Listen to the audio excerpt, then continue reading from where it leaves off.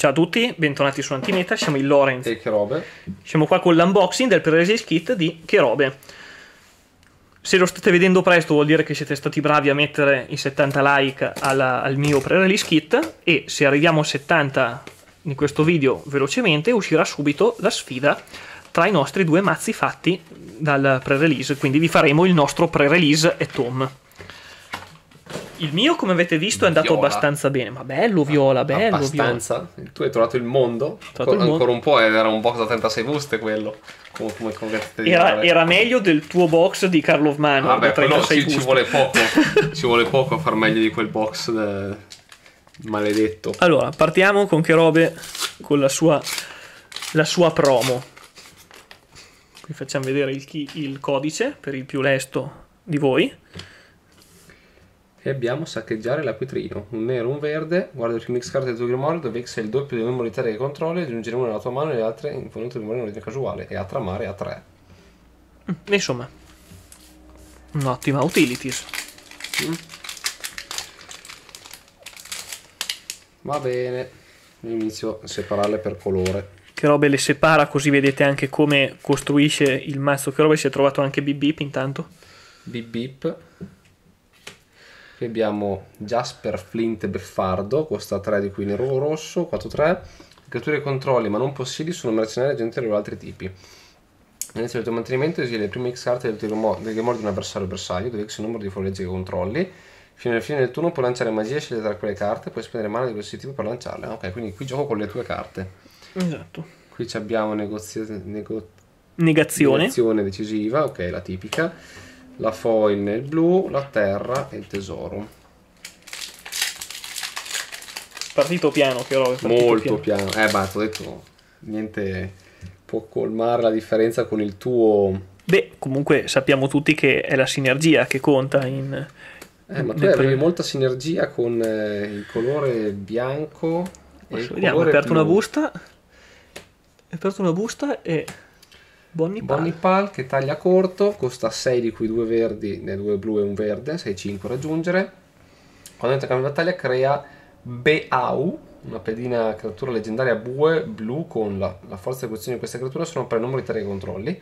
Ogni volta attacchi pesca una carta, poi puoi mettere sul cambio di battaglia una carta a terra dalla tua mano o dal tuo cimitero. Un po' pesante. Poi abbiamo rara, tormento diabolico, costa 2 neri e un rosso, distrugge un artefatto, una creatura o un planeswalker, che ci può stare. Intanto sequenza pulita, 2 danni, non qualsiasi bersaglio, senza che 90% in questo pesco una carta, che costa solo 2. Vabbè, ci sta. Inganno di Annie.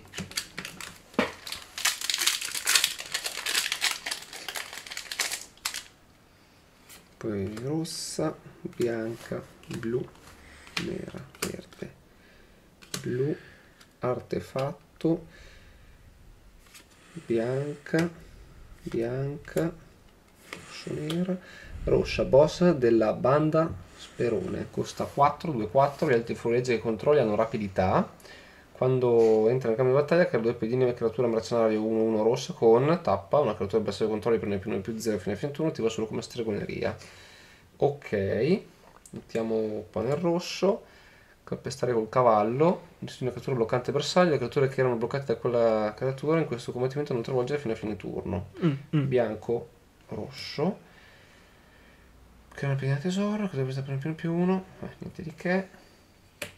Terra doppia e una pedina. elementale XX. Vedi che per ora c'è un po' di povertà in questo kit. Molta povertà, non ho idea di cosa fare. Beh, il rosso nero e il verde blu per ora sono interessanti. Sì, forse è meglio il rosso nero. Bisogna vedere le comuni e le non comuni, perché. Qui abbiamo una mitica, Rakdos, il braccio forte. Costa 5, di cui 2 neri e un rosso, 6-5, volare e travolgere, nel quale sacrifichi un'altra creatura, esilia carte per il suo valore di mana dalla cima del grimorio di un giocatore bersaglio. Fino alla tua prossima sottofase finale puoi giocare quelle carte, puoi spendere mana di qualsiasi tipo per lanciarle. Sacrifica un'altra creatura, Rakdos il braccio forte, e sostituire fino a fine turno. Tappalo, attiva solo una volta per turno. Beh, una cartina modesta. Esatto, non è male. Guardate che piange. E arriva. Forza di territori, costa 5. Quando entra in campo di battaglia, se è lanciata, esili un artefatto o una terra bersaglio. ha tutte le abilità attivate dalla carta esiliata. Ma sì, ma niente. Spacchi anche le terre così. Sì, beh, a costo 5 mi faccio una terra. Se hai una terra di quelle forti ci può stare. Beh, a costo 5 togli una terra. Se l'hai lanciata esili un artefatto o una terra. Sarebbe meglio esiliare un artefatto potente. Però vabbè, se è una terra non ci scusiamo. Eccola qui l'altra rossa nera.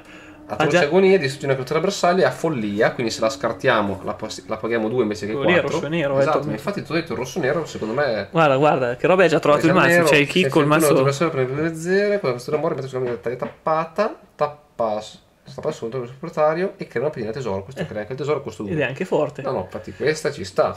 Poi c'hai già le terre per splashare il bianco e il blu. Abbiamo un dinosauro 3-1. Guarda, questo kit si chiama Ragdos, questo kit. Questo kit è Ragdos. Ultima busta. No, penultima. Penultima, scusate.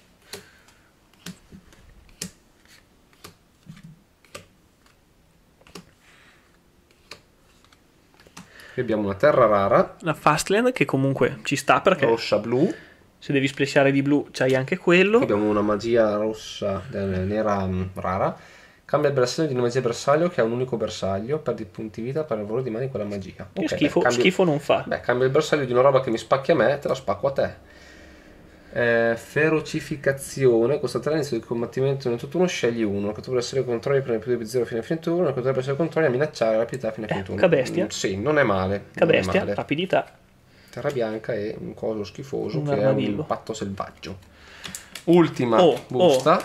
Qua il rosso e il nero sconvolgenti, Vediamo se è più sconvolgenti del tuo bianco blu. Bianco cosa? Bianco non si sa ancora. Bianco e chissà cosa. Bianco sicuro ce lo metti dentro. Beh, sì, faccio mono bianco.